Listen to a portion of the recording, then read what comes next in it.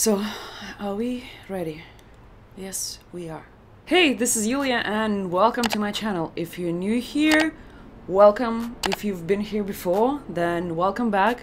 Here I talk all things Canada, learning languages, travel in the world. And yes, you've read the title correct. We are living Canada. This is not a drill.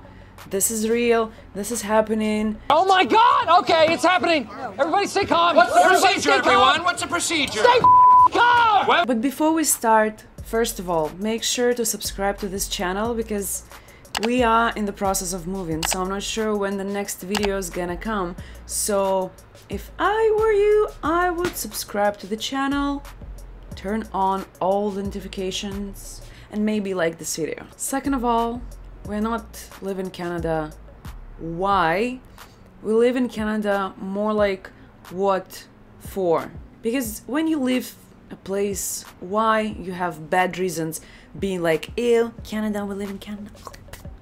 No, we live in Canada because why not? This video is super chill, so I'm just sharing my thoughts, my reasons to why we are live in Canada. And the first one, I think it's the pain for every immigrant, like first generation immigrant who just came from like another country. I am from Russia, my husband is from Belarus, it's like country nearby. We still have a lot of family and friends and relatives there, and flying from Canada is impossible. Last time we were home was 4 years ago, so in 2018, I think 2017 was the last time before like the pandemic happened. So moving to Europe will shorten our flights, meaning we can see our families more often. And the second reason is kind of like similar to the first one, is that flying from Canada to Europe, we spend at least 3,000-4,000 each time we go, because for two people it's like a plane ticket, which is 800 on average, so it's 1600-1800 just for the tickets. Then you have hotels, cars, food, entertainment, if you want to buy some souvenirs, like whatever, bring stuff from, let's say, Europe, because some brands, they don't sell it here in North America, so every time I go to whatever Europe, I buy some clothes that I cannot buy here. So after doing all the math, we were like, holy cow, we spend so much money on traveling. Maybe it will make more sense / will be easier to live somewhere in Europe for that amount of money. And then we found out a country that has it all. And for those of you asking, Yulia, but where are you moving? We are moving to Lisbon, to Portugal. Portugal is a beautiful country, very affordable, especially if you have Canadian jobs, Canadian income. I'm not sure if I'm gonna work, if I'm not gonna work. I'm doing YouTube now. I'm planning to expand, you know, become bigger, and you might help me by liking this video, sharing with your friends. Thank you.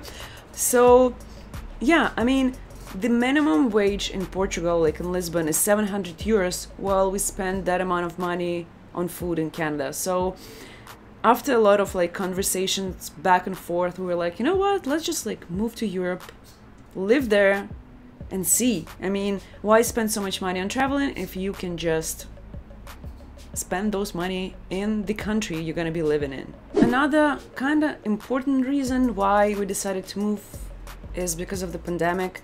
At first it was okay, it was fine, people were still traveling, restrictions were like fine, but then they were like, you know what, let's do lockdown, curfew, let's do the quarantine hotel, let's do this, blah blah blah. But then they opened the malls, so they were like, you know what, you cannot see your family, but you can go and shop on Black Friday to a mall.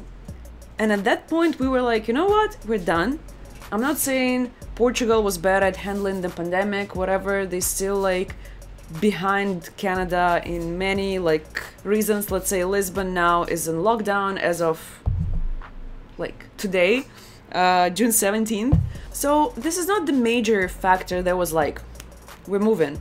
But If 1 year ago me and my husband were like, should we buy a house? We were kind of looking into houses here in Montreal. But then when all this nonsense happened, we were like, when the next pandemic happens, at least we'll be near the ocean, drinking wine and enjoying the beautiful weather, the beautiful nature around us, not like staying in a condo 24/7 and you cannot even go outside because it's curfew. Another big reason for us as a family is to travel the world before we settle in, before we get a house, before we have kids, before we have dogs, mortgages, neighbors, whatever. We want to enjoy our time and, you know, be like, hey, let's go to Germany for the weekend, let's go to Spain for like this music festival, let's go to whatever, let's go home for Christmas.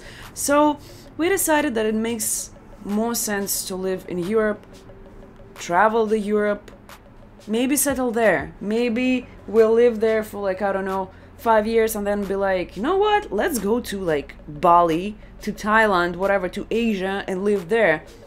I don't know, we don't know, we'll see how it goes, but as of now, I'm super excited. I'm super pumped about living in Europe because everything is there. All the music festivals, all the concerts, all the like interesting stuff. I'm not saying Canada is boring. No, Canada is awesome. But, you know, having this opportunity to travel to another country for the weekend, like that's what we did here in Canada. We were like, let's go to Boston, let's go to New York, let's go to Philadelphia, like all the closest American cities, we went there. And now I'm super excited that it's gonna be the same with Europe because I've been to quite a few countries in Europe and I love them, so I'm super excited. Many of you asked me, Yulia, why Portugal, why like not Germany, not France, whatever, why did you guys choose Portugal? Super easy. First of all, easy immigration, meaning we got the immigration visa in 30 days, 1 month. We're not getting any study permits, work permits, we getting residency when we come to Portugal. That was one. Second of all, you don't need a language exam for that type of visa. So it's not like here in Quebec, they're like, oh, you should have like B2 of your French. There, they like, we don't want anything. When you get your passport, then you'll need to pass your language exam. Third of all, my dear husband, Alex, love you so much, has been whining for years. Oh, it's so cold. Oh, I wanna like go swim in the ocean. Oh, I wanna like, you know, nice climate. Considering the fact that he spends like, I don't even know, half of his day in the office and then he comes home, sleeps and goes back. So he's been like, I want summer, I miss summer. But yeah, he always wanted to live somewhere where it's kind of warm all the time, no snow, no nothing.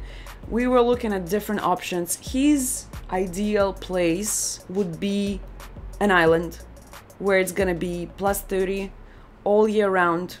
He'll be more than happy, but unfortunately or fortunately, I hate heat.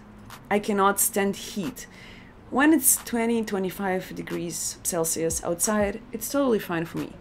When it's like 30 and you downtown, you have this hot cars and like buildings, no merci. I hate it. I can't. So the closest island to the Europe, to the land, was Canary Islands.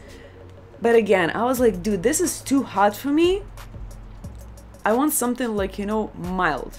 Or I want a country where I can be, okay, it's 20th of December, I want Christmas, I want snow, I buy tickets for 30 euros to Germany, I have it all. So after a lot of talking and exploring and talking to lawyers and like immigration lawyers, we found out that Portugal will be the best option for us because of the easy immigration, perfect climate, affordable prices for like living, for renting, for buying. So we decided to try ourselves in a new country. So today is 17th of June. We are leaving, I think, in a month, realistically, like mid-July, because we need to finish like all the stuff, sell things, donate things, you know, paperwork, whatever, a lot of stuff. But also we want to enjoy last weeks with our friends, with our family. I'm super random now at posting videos, stories on my Instagram. I'm trying my best, but again, I realized that we live in forever. I mean, obviously we're gonna come back to Canada and visit our friends and families, but at this point I'm kind of, you know, enjoying my time here, drinking my favorite drinks in my favorite bars, and getting ready to move. Yeah, we need to pack a lot of stuff, we need to ship a lot of stuff. As for the cat, some people ask me like, oh, what happens to the cat? Well, obviously he goes with us, because I'm not that cat parent who's like, oh, you know, the landlord said we cannot have a cat in the apartment. Well, my cat go first before the apartment or whatever. If the landlord says no pets allowed, then we'll find another place. Because there are always options. I'm 100% positive that you can always find a place to stay with your cat, dog, hamster, parrot. And this is it for today. I hope I answered all your questions that you guys asked me on Instagram. Also, don't forget to subscribe to my Instagram, to my YouTube. If you still have questions, leave them in the comment section. I'll try my best to respond as fast as I can, because, you know, these times are super hectic. And I'll see you very soon, hopefully. Bye!